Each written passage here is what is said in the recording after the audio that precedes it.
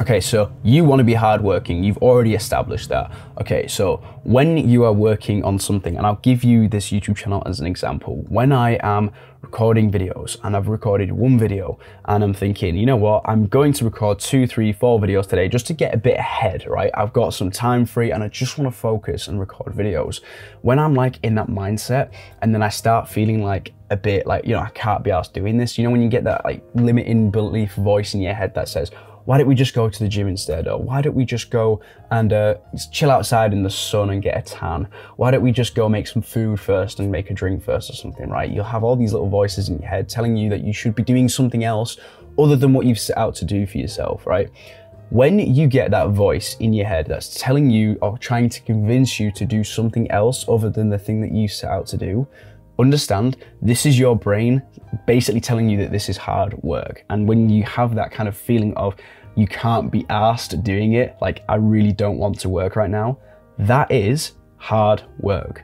So you've identified that this is now difficult work. When you have to just press record and I have to just record a video even when I really don't want to, that's hard work. Like, you need to understand that whatever it is that you're working on, whether it's the gym or whether it's like, yeah, a YouTube channel or a business, it's gonna be hard and you're gonna have moments where you really don't wanna work on it. It's not always gonna be sunshine and rainbows. You just fucking wake up in the morning and you just crack on with it and it's easy and you just become successful. No, it's hard. You're gonna have your brain telling you that you should do something else. You're gonna be wanting to give up. You're gonna wanna stop recording. You wanna go do something else, right?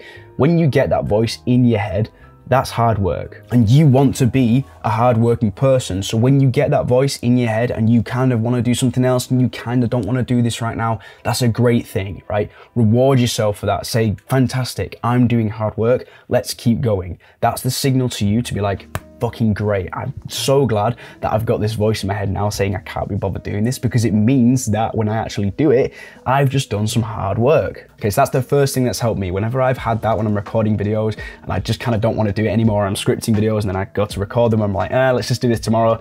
That's the hard work. And that's when I'm like, you know what, if I do this now, I've just done some harder work than 100 other people who wanted to make videos today and become YouTubers. And I might just be one little step ahead of them now. So you can always keep that in your head, always keep that framing in your head of it's good to feel like, you know, this is hard. It's good to feel like you want to give up, because when you don't, that's when you've just gone ahead of the competition who all gave up. And that's the second piece of advice I'm going to give you, is to do more hard work and to actually enjoy doing hard work. You need to understand that you're actually getting ahead of people, right? If you're just doing hard work just for like yourself and just so like you can do it to make yourself proud, then you're going to very easily fall into the trap of just not doing it, right? Because you can kind of easily give up on yourself. You can easily make a promise to yourself and then not keep to that promise, because it's only you that's gonna blame yourself for it, which isn't a good thing. But hey, look, if you can have it so that the competition is gonna go ahead of you, like the people that I'm competing against on YouTube, right? The other small little self-improvement YouTubers, if I don't make a video today, or if I give up, or if I don't do the hard work, then they might do the hard work and then they might get ahead of me. Like, there might be a potential subscriber who sees their videos instead of mine and then goes to them and then goes and buys their course and goes and stays with them for 5 years, and then like I've just lost out, right? If you can keep that kind of competitive mindset, that's gonna make you love doing hard work, because competition actually breeds success. Competition drives you, right?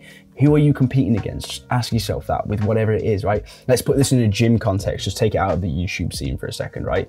The gym, right? When I'm at the gym and I can't be bothered doing it because I had a few drinks on the weekend and I'm like, you know what, maybe I should save this for tomorrow or whatever. That's when you can think, hang on a minute, there's a dude out there who might live near me who's gone to the gym today, who's just gone that little one step extra ahead of me. And he's now more competitive than me. And next time I'm out on a night out and there's a fit girl, she might be giving him attention and not me, because he's like, not because he did that one extra workout, but because that effect compounds, right? If you're constantly the guy who goes to the gym and you kind of just say, oh, I'll do this tomorrow, or you don't really push too hard, you kind of just go do a fluff workout, you know, if you're one of these dudes who's doing that, there might be another dude out there who's doing way harder workouts than you, who's trying super hard, who's been super strict with his diet, he's got a six-pack, he's bigger than you, and he's been doing this like, you know, more consistently, he's training more intense. This is the guy you're up against. And then he's actually going to go out there and he could potentially speak to a girl who you might have spoken to if you had the same level of physique. And that's quite an extreme example. And it might not even be the case. It might not even be true. But if you can keep that competitive mindset in your head, it's going to actually make you enjoy doing the hard work, right? Because when you're doing the hard work and you're going through it and you're thinking, this is fucking shit, I don't like this, you can just keep that in your head, right? You're ahead of the competition, you're staying competitive. And the last thing I'm gonna give you is more of a sciencey thing that's helped me whenever I'm doing hard work, and it's helped me to kind of enjoy doing hard work, or like the little bit extra of hard work.